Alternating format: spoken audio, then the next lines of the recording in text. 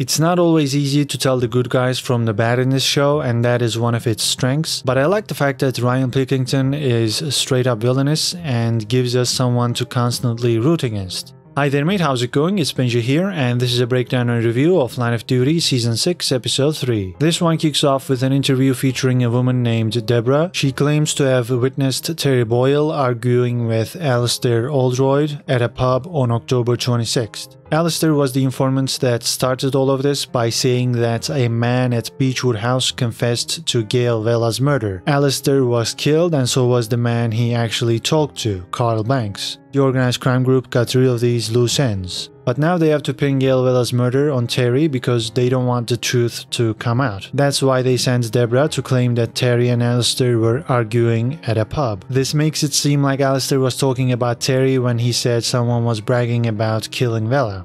Terry is brought in for another interview and Ryan is accompanying him. He says, quote, "You know, I'm still your best mate, Terry. Everything's gonna be fine, as long as you keep your mouth shut." End quote. Well, there it is. It was obvious from previous episodes that the organized crime group were framing Terry, but this quote by Ryan is our proof. Terry doesn't keep his mouth shut in the interview and he says the other man did it. The interview has to be terminated though because Terry gets flustered. We know the other man is Carl Banks, but Terry can't get that on record because Joe Davidson shuts down the interview. In my opinion, this action by Joe wasn't too suspicious because she was right. Terry was losing it in there. If this was any other cop, I wouldn't think twice about it. But because it's Joe, I have to. She clearly wanted to prevent Terry from pointing the finger at Carl Banks, and in turn the organized crime group. Right after the interview, Joe watches the tape and hears Terry saying it wasn't him, and I think that at this point Joe decides they have to get rid of Terry. Having received his orders, Ryan changes the police car's route and he makes sure they go into a reservoir. I suppose there are more subtle ways to get rid of someone, but Ryan obviously doesn't care about that. The driver manages to get out of the car, but because she can report what Ryan has done, Ryan kills her. And then Terry gets out of the car as well, so yeah, this was a terrible plan by the organized crime group. I mean, literally nobody got stuck in the car as they had planned. Kate had been following the police car, so she's able to get there before Ryan can drown Terry, so Ryan has to save Terry. Kate knows there are too many coincidences here, like the route change and the fact that Ryan's window was open, and this prompts Kate to visit AC-12 because she fears for Terry's life. She knows there must be a leak. I loved watching Hastings here, especially when he first saw Kate because Steve didn't say who he was bringing and Hastings is still upset that Kate has left, so this face was the result. There are not many hilarious moments in this show, but this was one of them for me. Anyways, after hearing her out, Hastings puts a surveillance team on Terry Boyle's approved accommodation. Then Kate and Steve get together, which was a nice moment. It reminded me of the good old days, and Chloe was like all of us. She couldn't look away from this legendary duo.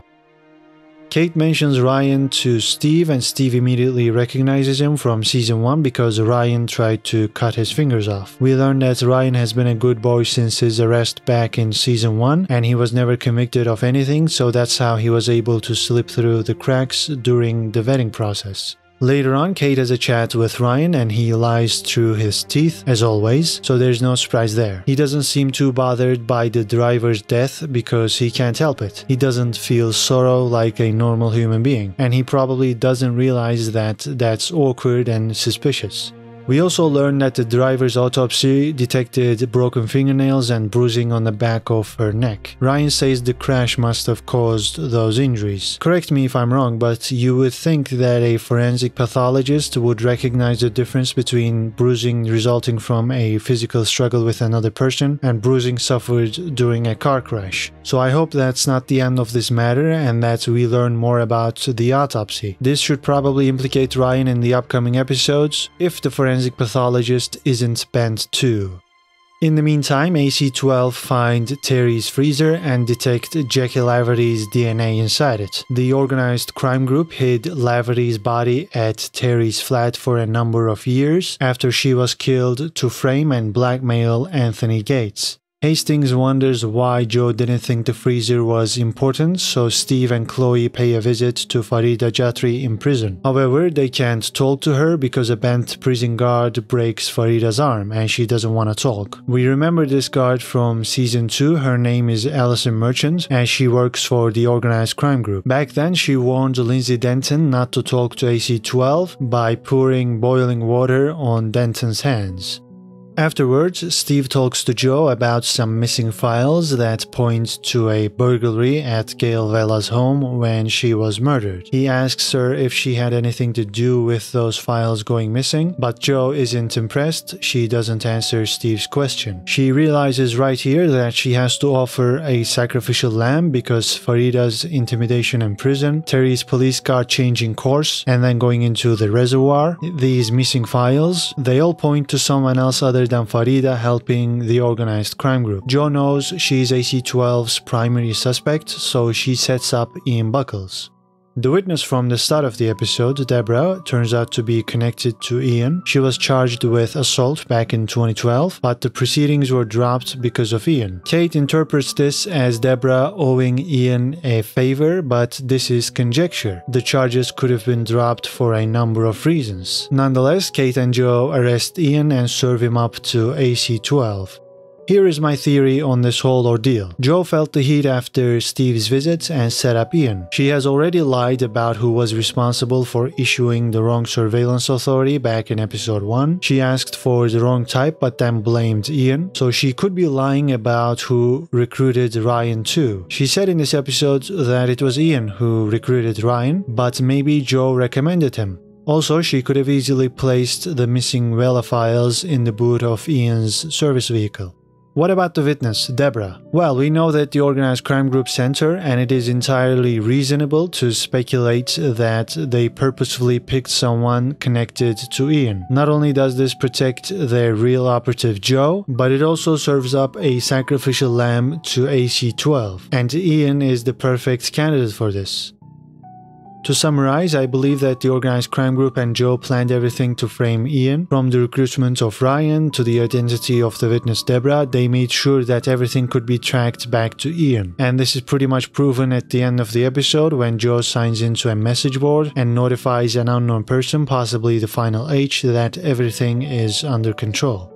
At first glance, this looks like a neat plan, but it'll probably fall apart like a house of cards in the upcoming few episodes because Kate is gonna keep noticing that something is still off even though the presumed band copper Ian is gone. That's why I fear for Kate's safety. What will happen if she gets too close to the truth while also getting personally involved with Joe? Things are gonna get messy.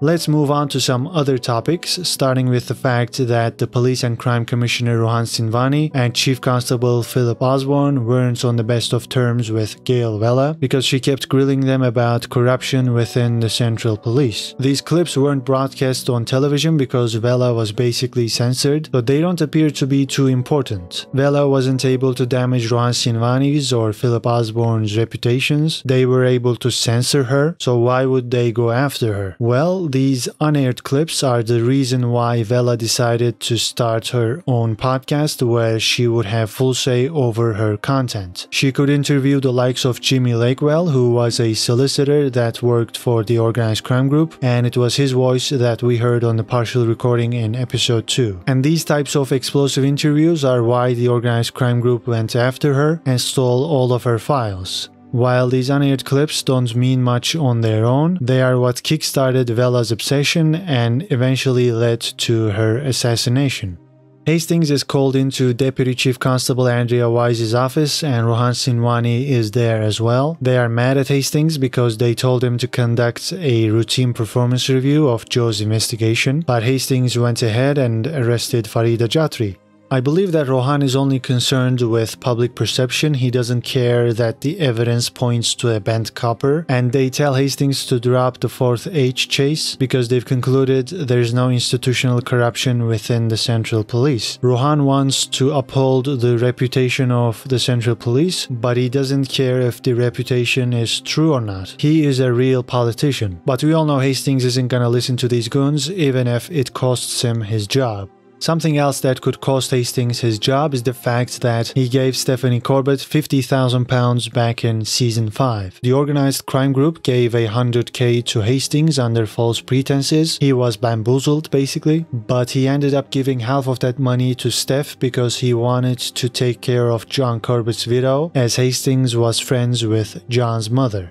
Steve keeps going down this rabbit hole in this episode and finds the money in Steph's attic after spending the night at her house. I mean, Steve staying with her was messed up, even though they didn't, do it. But come on. Steve looks at John's picture and goes ahead and enters Steph's room. What the frack, man? Can you please just learn how to keep it in your pants?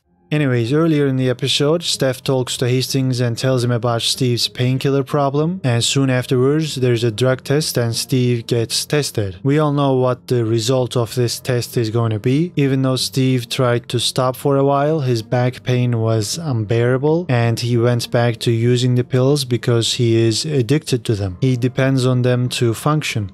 It's hard to see where this storyline is going because Hastings knows about Steve's painkiller addiction, and in turn Steve knows that Hastings has something to do with Steph's money, even though he hasn't figured it all out yet. I think this points to an impending clash between Steve and Hastings, but we are probably still a couple of episodes removed from that. All in all, this episode was at least as good as the last one, and it was definitely better than the season premiere. I like how they're going all out with Ryan. I mean, he doesn't give a single frack. Seeing Kate back with Steve was nice. Ian Buckles getting framed was an interesting development, and I'm very excited for next week's episode because we could have AC-12 interviewing Buckles and Terry Boyle. Ryan's cover could be blown, and Steve's drug test result could come back. So I'm expecting an explosive episode next week. Until then, keep your eyes peeled for 2 more Line of Duty videos this week. One of them will be about Ryan Pilkington's character history, which will be out on Wednesday. Well, what did you think about episode 3? Leave your comments down below, like this video if you've enjoyed this breakdown, and subscribe for more movie reviews and TV show breakdowns. That's it for now, take care and see you in the next video.